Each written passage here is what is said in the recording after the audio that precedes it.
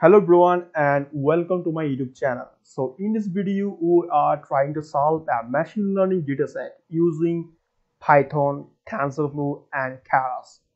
So and we also detect our pneumonia. So what is that? Pneumonia detection. Okay. So here is our dataset. We already downloaded it in from Kaggle. So here's a chest spray image for pneumonia. So this project is also based on the pneumonia detection. So I already implement my code in my Jupyter notebook and you all see in my text. So here's the output. Okay, so let's click on Ctrl B for running and show the demo. And I already implement a desktop application when this program is run. Okay, you can see a desktop application. So this application actually built using PyQt 5. So if I click on upload image and click on let's say validation, click on normal. So this is a normal image and open here, and you can see path. Click on the prediction. Result is normal. You can see the result is normal. It's artificial voice. Okay, so let's click on upload image and choose for pneumonia. So this one uploaded and click on prediction. Affected by pneumonia. So you can hear artificial bias affected by pneumonia. So let's close it. So I trained my model in a Jupyter notebook. Okay, so let's go here. So here's the Jupyter notebook kernel. I already implement my code here. Okay, so in this project I am using this Keras transfer learning technique to solve this data set. Okay, so there's a various types of architecture in transfer learning. Let's say BZ16, BZ19, ResNet 50. Okay, so first we are importing the warning because I'm using this Python 3.6 and TensorFlow TensorFlow 1.5. Okay, so first we have to import TensorFlow also be, and okay, so let's put it here, import TensorFlow as TF. Okay, and from TensorFlow import the Keras. I think I already import it here in my next cell. Okay, not okay. So from TensorFlow we are importing the Keras because Keras is the backend of TensorFlow. So in Keras there's some built-in architecture like say BZ16, BZ19 and ResNet 50. Okay, so from Keras dot layer we are importing the input and lambda, dance and also in the flatten. Okay, and the next one you can see using a TensorFlow backend here. So we are importing all the necessary libraries from Keras.model. We are importing the model and the application. We are using this BZ16, and from the BZ16 using the preprocess input and the preprocessing using image, and you also import the image data generator for this data augmentation image. Okay, and you also import the NumPy and sequential model here, and also globe function and globe library here, and also matplotlib. So first we are say our input image have the actually basically containing 3 channels. So it's also called the RGB channel. So I put here only 2 here. So in the next one I put here the third number kernel in third channel. Okay, so let's skip it. So you have to put here the training path. Okay, so after downloading this dataset, click on download. Okay, so it contains some folder. Okay, it's containing 3 folder. Check it out here. Okay, it's containing 3 folders. So first one is the test and training and the validation. Okay, so click on dataset and you can see test, train and validation. So in this test there are the 2 classes, and for train also same as the test, and validation is also same 2 classes, pneumonia and normal. So let's name it here and go here. Okay, and we are put here our path. So dataset and slash train, and also the test path we have put here dataset test. Okay, and you can see BZ16 we are use this BZ16 to predict our model. So we are importing here the B16. For input shape, we have to put here the RGB channel. So in our image size, they have a 2 channel, and we are adding the third one plus 3. So and we are also initialize our white as the ImageNet. Why actually ImageNet? Because ImageNet is a platform where many programmers, many developers are developing some model, and we're using this model here, okay, as initially because it's called the transfer learning. So include top equal to false. Why false? Because they are solving more than 100, okay, more than 100 of classification problem. But in my case is the only 2 classification. It's also called the binary classification. So that's why we put here include top equal to false, okay. And for layer in bg16.layer, let's put here trainable equal to false because we are not perform any training operation here, okay. And we are take the training path, not a training path actually, within the globe function for taking this data set and the training inside this training folder, okay. So globe function first go to this let's say data set and go to this training, and it will find 2 classes. So the globe function actually return this folder length, okay. And you also import here the flatten layer, okay, and as the output layer, okay, and make a variable for prediction and using the dance layer.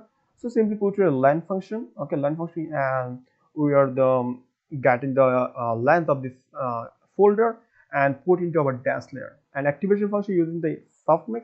So why actually softmax? Because it's the input layer. So input layer they have is 1 or 0, and it also the binary classification problem. So that's you have put here as softmax activation function. So there are various types of activation function. Let's call a rel activation function, okay. And now it's time to create our model here, okay. So create model. So model equal model and input as a bg.input, and the output we are put here the prediction. So let's talk the summary of our model. So here's the summary of our model. So total params and the trainable params and non-trainable params, okay. So now we have to compile our model. So as a loss we are using the categorical cross entropy, and the optimizer using the Adam. So there's a various types of optimizer. Let's say gradient, gradient descent, okay, or there's the types of optimizer, okay. And the matrix we are using this accuracy. So now we are taking using this image data generator for data argumentation, okay. So for this process simply use this image data generation function. So in this it takes several types of parameters. So first one the rescale. So why actually rescale? For example, your data is so low. Low means there is low amount of data in your folder. So this data aggregation would help you to create more amount of data. It should be zooming, or it should be sharing, and it should be horizontal plot. So you also put here the rescale equal to 1/255 because these actually this images are containing 0 to 255 value. So we are dividing this using the 25 and make it a rescale. And shear range we put here 0.2, and the zoom range let's put here 0.2, and we are using horizontal flip equal to 2. So for this test data, test data generator, we need to put here the zoom length, zoom range or shear range and the horizontal flip, because these test data generator actually help you to predict your model and give you the accuracy, okay. And for the training set, we put here because you have to, okay, make sure you provide the same target size as initialize for the image size. What actually? Because we already initialize our image size as 2 to 4, okay, 2 to 4, 2 to 4. Okay, so here is it. So now you have to flow from data our directory. So first it's go to the dataset, okay, this one my dataset, and go to this train. It's dataset here, okay, let's click on here, dataset and train, go the train set, and it will find 2 classes, okay. So actually it will help you to find the classes, okay. So as target size you put here 2 to 4, 2 to 4, okay, and base size put here less 10 for back propagation.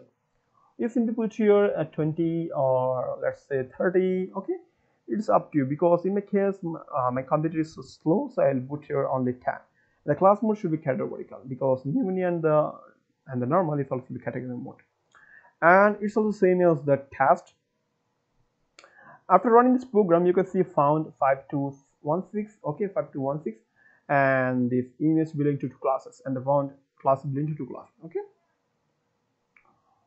and simply put here the model dot. Now it's time to fit your model using the fit generator.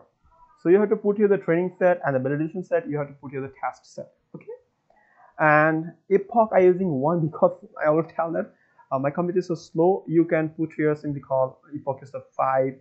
Okay, or 2, 3, 4, 5, 10. Okay, whatever you can. So more epoch, it will give you more accuracy. I mean, give you more accuracy. So in my case, after 1 epoch, I got here 0.987. Okay, so now it's time to create our model. Sorry, we already created our model here, and now it's time to save our model. So using the model.save. Okay, and now it's time to load our model and test it. So from Keras and model, we're inputting the load model. That's how we're no problem. So from preprocessing, inputting the image, and preprocessing input also numpy. Okay, so and we are trying to load our model using test-x-ray.s file. So after running this program, I mean for epoch, completing the 5 epochs, so it will give you a file. So this file, test-x-ray.s file. Okay, and okay, so here is it, and we load our model. So here's our testing image with path. So image equal image.load image. Okay, and the image path and also test size we are initially is 224. Okay, and now it's time to convert our image in an array, and we also import numpy also in above, and we also expand our dimension of this image, and x is equal to 0. And for image data, you have to put this expand dimension into our preprocessed input. So it will preprocessing and it will give you the classes. Okay, so classes, it will be predicted the image data. So let's check actually what the actual classes do. So let's put it down a comment, and let's run it again. Okay,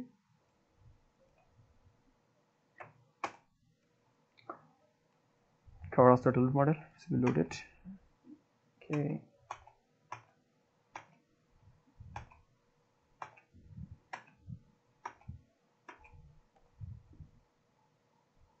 okay, the kernel is started actually. So you can see array is 10. So this classes give me an array, but why actually array? Because this is actually classification problem. So there's a two types of value. For first one, it should be 1 or it should be 0. So why actually 10?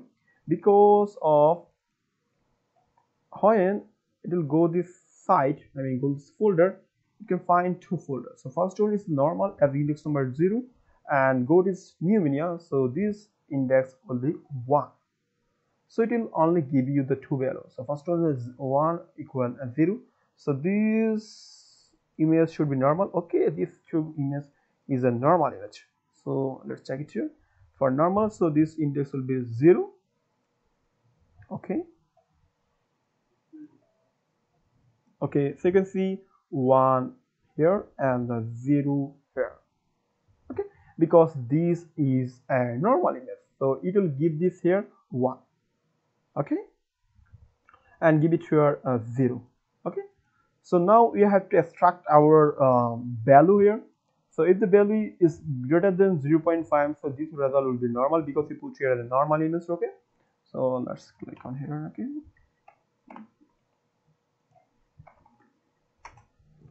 and run it. You can say result is a normal. So result is a normal, and the person is affected by pneumonia.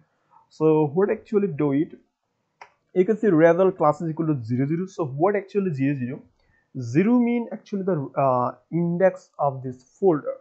So in my case, this is the folder of normal, and this is the folder of the pneumonia. Okay, So let's assume that this is the normal image. Okay, and so we are put here a class equal to 0 0. So if the number is greater than 0.5, so this will result to be normal. So let's put it down here, another image. Okay, let's go here and pneumonia, and let's choose it and copy this path of the picture. Okay, and put it here. So let's go on properties,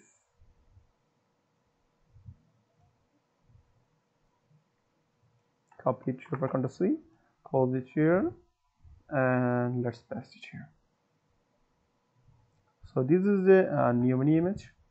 So next let's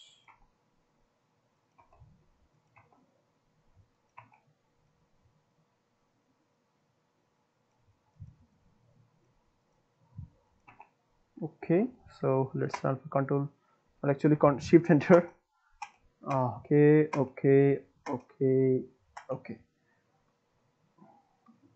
so person is affected by pneumonia. Okay, so here's the trick actually. So after running this program, you can see here a model. Actually I already talked about that. So here's my trainable model. So using this model, we are making a DAX2 application. So here's my DAX2 application code using the PyKTable. So you use huge line of code. Okay, so main trick is here. So if anyone click on the upload image, so it's go to here, push button dot click dot connect. Okay, and upload image. So if you go to this function actually method. Okay, so it will first call you that please give me, please select the image. So after selecting the image, you will getting this directory name or called the path name. Okay, so it also load the model, and it's the same as my Jupyter node kernel here. Okay, and finally it will give me result. It was same as, okay, result is normal. And okay, so if we run this program again for Control B, this will be open using Tensorflow backend.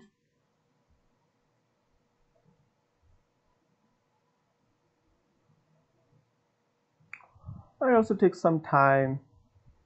It also depends on your system.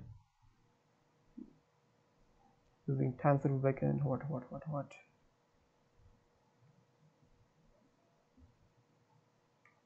Where it takes some time, I don't know.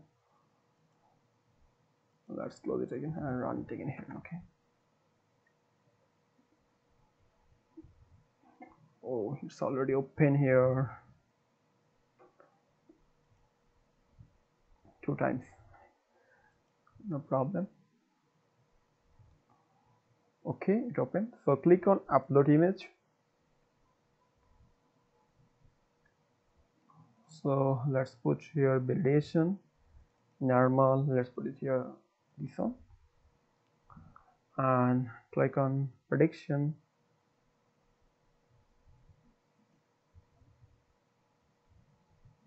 Result is normal. Okay, so this result is normal. So click on upload image, and let's choose for validation pneumonia, this one, and open.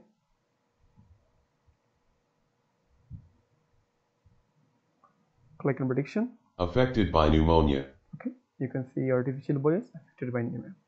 So here's the tutorial, and thank you guys for watching this video, and make sure to subscribe my channel, and don't forget to hit the bell icon for never missing updates.